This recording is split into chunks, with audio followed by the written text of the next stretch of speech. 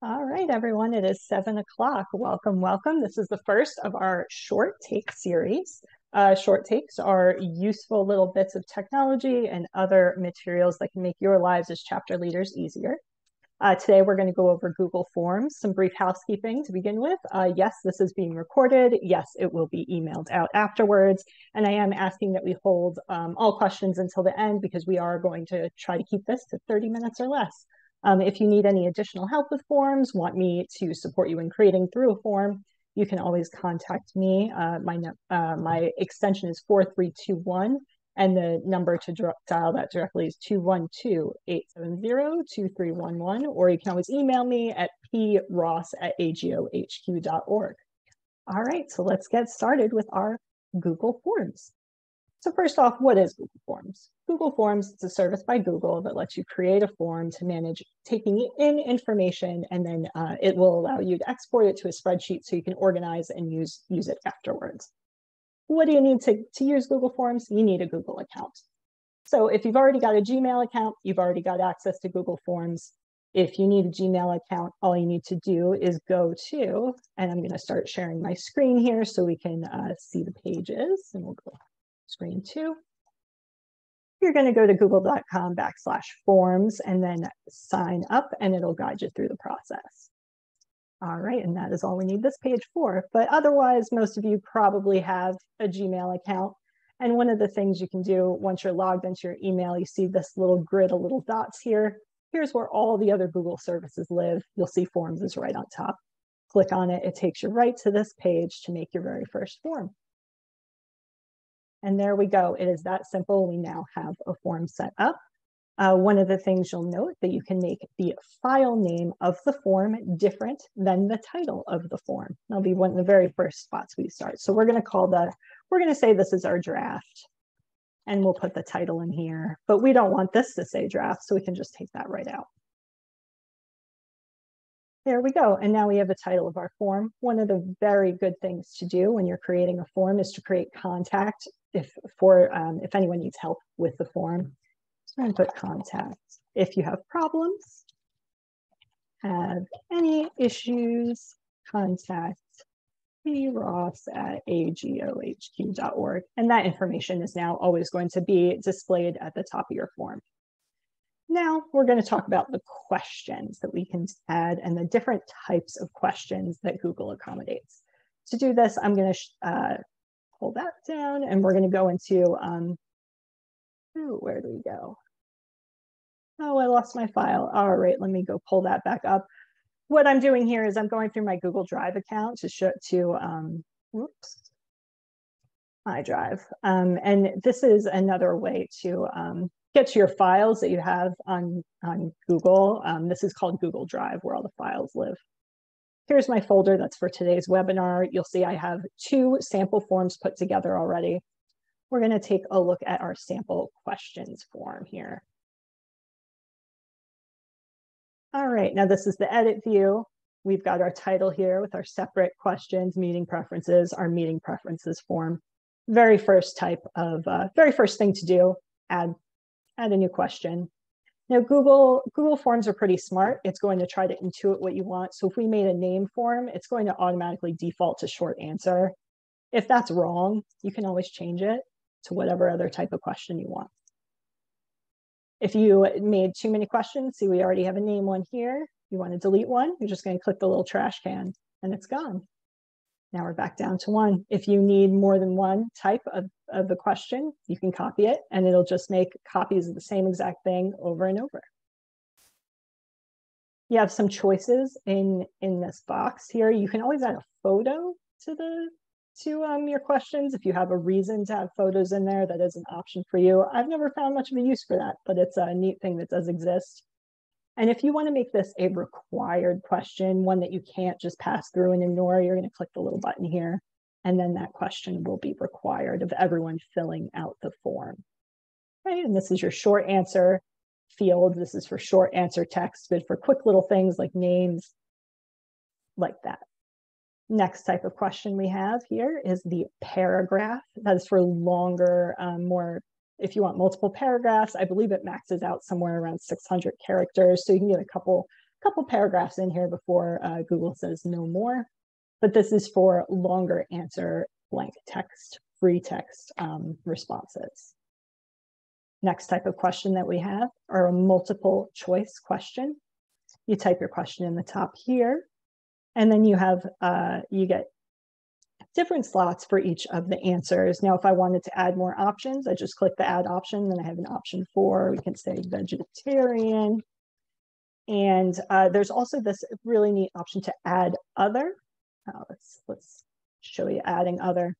So here where it says add option, that'll be, they'll just add another selection just like this. This add other will be an other box where you can type in the answer. You're probably familiar with that option from forms you've taken. All right, that's a nice, simple multiple choice question.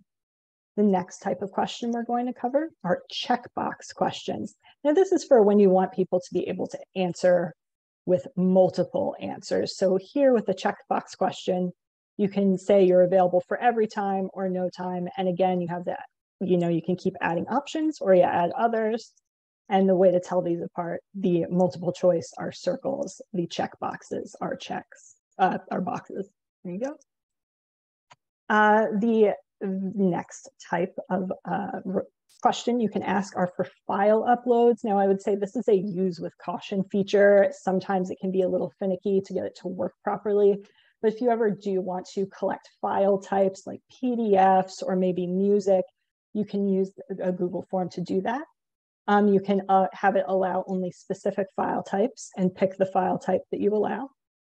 You can choose the number of files that you can upload to the form, as well as changing the size for the form.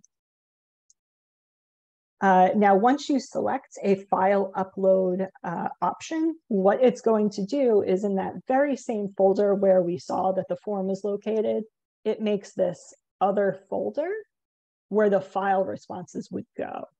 So when I went to go, if I were to go check the results of this form and I wanted to go see what files people upload, I'd need to go to this folder here to see the files.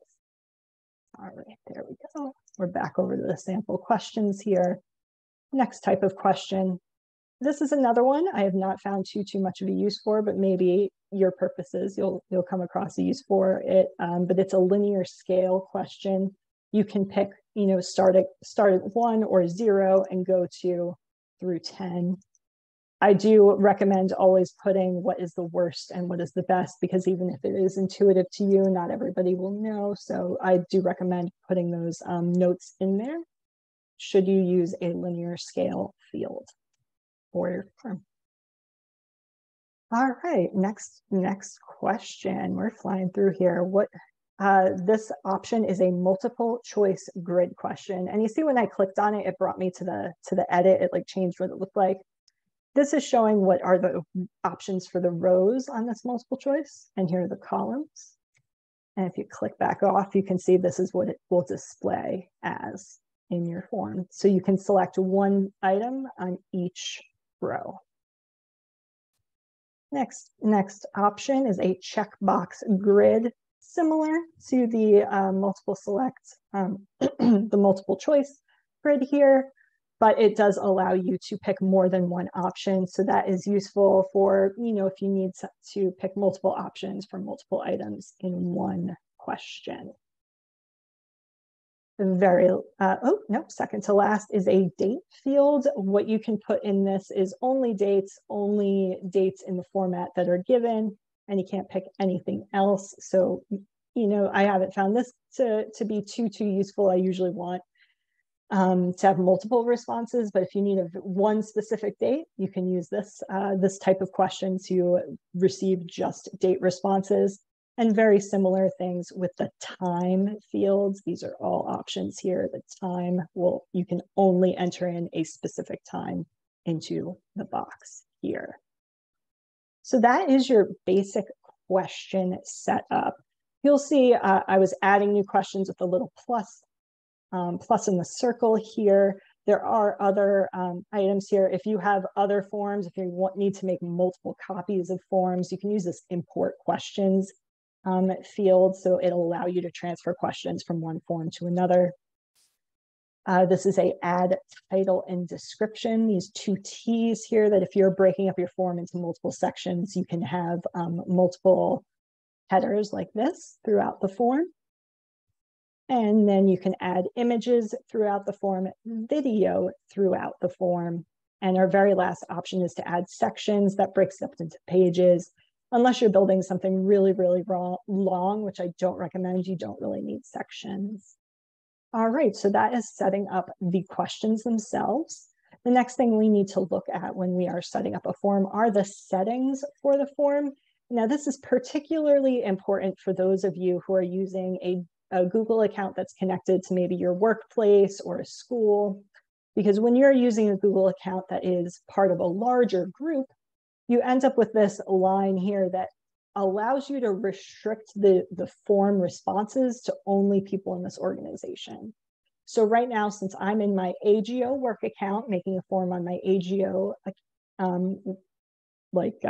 Google Drive account, it's asking me, do I want to restrict responses to this in this form to only people who also have AGO accounts? So I want to make sure that that's off if this is a form I'm going to send to a lot of people.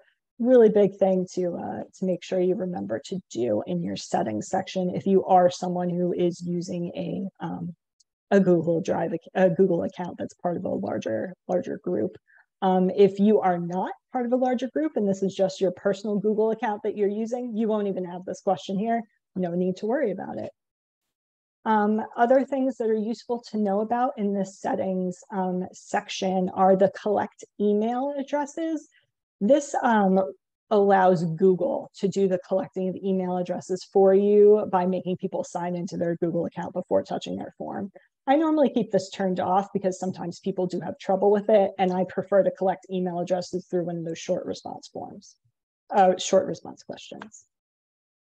Okay, so other things that might be useful to you on this page is in the presentation section. Now, a good thing to do is to have a confirmation message that lets people know that you did receive the form. And the way that the default setting is your response has been recorded. That's a little dry. Maybe you want to say, thank you, your response has been recorded. So all you'll do is you'll update the text in the box, make your changes, and hit save. And now the confirmation message that pops up when people fill out the form has changed. It is the default for Google to allow you to submit multiple responses to a form. This is usually a perfectly fine thing to leave on. Never really had an issue with it. And what I do find has happened when I've limited responses when I've used forms is I have people who are like, oh, I made a mistake, I want to submit another response. And then you have to, get them back into the form. So it's usually just easier to let people submit multiple responses. You can check other default settings on this page as well. And another thing that might be useful, all right, so we've already said, no, we don't really want to use the default email address collecting, but under the question defaults, you can make all questions required by default. So if you know you want everyone who fills out your form to fill out absolutely every question on it, you can just set this up, turn this to on, and then all the questions will become required. We'll leave that off for now. All right, so we have our settings set. We have our questions set. Now let's make our form look a little bit better. We're going to take a look up here at the little palette up top. Looks like a little painter's palette. And this will let you, maybe purple is not your thing and you prefer green forms. There you go. The color's changed. You can also change the fonts here. You can enlarge the text. Although they don't give you very many options, you can do that. And you can add an image to the header if you'd like to be fancy. But that's that. That is great. So before we send our form out, we're going to want to take a look at what does this look like to the user. Now, how do we do that? That comes up here with this eye. You'll see it says preview. That pops up. And click preview. And this is what our form will look like to people filling it out. You can see here is our required name field. The rest of them are not. You can take a look. Here's our single multiple choice select. Here's our check boxes. Here's the upload. This is how that linear scale chart works out and looks on the user side. We've got the multiple select, multiple choice, as well as the multiple select checkboxes. Here's our date and time fields again. So that is how you take a look and proofread your form. Let's get back to the editing view. We're going to go back to this little pencil here, and that takes us right on back to the editor. Now, form's not very good until you send it to anybody, so we need to get our share links. Now, one thing you do need to be aware of when dealing with Google Forms is there are two types of links involved. This is the edit page. This link up here is what gets you to the edit page. This is not the link you want to send out because you want people to get responses to your form, not to be able to change the form. So where do you get the one you send out? The send button here. I'm going to click that, and it'll pop up a little box here. This will allow you to email the form directly from this box. You just set up who you want these emails to go to. The subject will always be the title of your form. The message defaults to "I've invited you to fill out a form," and then it includes a link to the form. That's if you just want to email directly out of Google Forms. If you want to put this link in your own email or onto your website, you're going to go over the little link picture here, and you have a link here that you can copy and paste wherever you'd like. We also have an option to shorten the URL, so you can get a little bit nicer looking link. This last option is an embed option. It's if you're building a website. If you use a file upload question, it doesn't work, but otherwise you would just get, just like the link here, you would get something you can copy and embed into your website. You also have options to go share direct to Facebook and Twitter from these buttons. They will just have you connect your Facebook and Twitter accounts to your Google account. So we have, let's say we've gotten our form, we've copied our link, we've sent it out to who we want to send it to. What does it look like to get responses to a form? So I put together another form that we're going to take a look at that I submitted some responses to. So this is our sample form with responses. And as you can see over on our responses tab right here, we have 6 responses to this form. Now this is a short little form for a meeting survey with name, time, preference, and what kind of pizza would you like. So let's see the kind of responses we get. The very first view you get when you click over to responses is the summary view that gives you everything all together. Here's all of your name responses. Here are the 6 names that filled out this form. It gives you a copyable chart with responses to the time question. And what I can say about these little copy buttons here, if you copy and paste this directly into an email, these numbers are going to be super tiny and very unpleasant to see. So I would suggest if you're going to copy these charts, put them into a Word document, blow them up bigger so it's a little bit more comfortable to look at. Same with our what type of pizza would you look like? It does the break. What type of pizza would you like? This is our breakdown here. When you hover over it, it'll show you what the color is, how many responses, and the percentage breakdown. And this again is the summary response page. And maybe if you're doing a short little form like this, this is all you need. You don't, all you need to know is what time to set your meeting for and what to eat. So you don't need anything more complicated than that. However, let's say you are doing more complex forms. You want to take a look at how people answered individual questions. You're going to click on the question section here, and then you can switch between the different questions, and it will give you all the responses for that question. So as you can see here, here are the 6 names that submitted responses. Each person, it will do a little work for you, and it'll show you have 3 responses for 8, 2 responses for 9, 1 for 7. And then we can switch over to the kind of pizza you like, and it's similar there. Our third option for responses are the individual responses, and it will show you how each person filled out the form. And now I do think it is, there's a couple of useful things when you look at the individual responses. You can print individual responses if you need them anywhere. And then let's say you do have a situation where someone messed up their first attempt at the form, so they wanted to do 2, and you see that they've submitted multiple responses. You can delete the responses you don't want. with your little trash can button right here. Now, the other thing that Google Forms does that is really, really powerful is it can take any responses from your form and stick it into a spreadsheet. So you can display that spreadsheet places or use that data in another way. Now, to do that, all you're going to do is click Link to Sheets. And since I want to start a new spreadsheet, I'm going to keep it selected on Create New Spreadsheet. And then it's going to default the name of the spreadsheet will be the same as the name of your form to make it easy for you to find. So we're going to hit Create. Now that'll pop up and you see it has made me a spreadsheet with all the nice information that was entered into that form in spreadsheet format. It also tells me at what time the responses came in. Now this can be really handy because these spreadsheets, you can share them and you can copy a link and put that link wherever you'd like to show people responses, manage a substitute list, anything like that. So you've got that option here with the spreadsheet for sharing responses. Great. So we have covered quite a good bit of ground here. With that, we've got about 10 minutes left, so I'm going to stop sharing my screen and stop to see if anybody has any questions about using Google Forms. Anybody?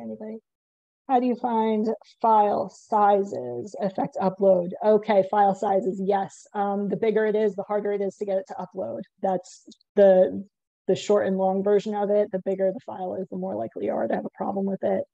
I can say I have used file upload, the file upload option pretty much ever since Google has made it an option, and I have never had a 100% smooth sailing experience with it. And that is, you know, I started using it in college with other college students who I would assume would be tech savvy enough to upload that material properly. So I will say it's something that can be a little bit finicky, especially as you go up in file sizes. All right, any other Q&A hanging out? Any other questions? And just so you all know, if you want some help with your forms, you can always reach out to me at pross@agohq.org or give me a call, extension 4321, and we can go through any of your questions about forms. I'll be at the Northeast/Mid-Atlantic Convention the week of July 4th, but otherwise should be pretty well available to everyone. I see we've got a couple more questions coming in. How's the membership data transfer going? Swell. It's great. It's super fun, and we're doing everything we can to get that go live date to happen in September. Thanks so much, Rebecca. How would I use this to manage a substitute list? Great. So I would build a form with all the questions that I would want for my substitute list, and then have all those questions go into a spreadsheet, and then you share the link to the spreadsheet and you use that spreadsheet as your substitute list. People will automatically update as they fill out information on the form. For the person who's managing the substitute list, all you need to do at that point is just go in and check, make sure people's memberships are current, make sure there's no junk getting in there, and any sort of maintenance or editing that you would might need to do. Great. Great. Anything else? We are at 7:23. We've got 8 minutes.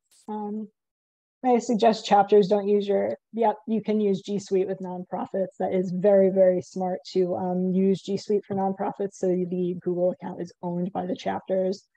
And it is, great, no cost. That is excellent. Thank you for that suggestion, Den Collins.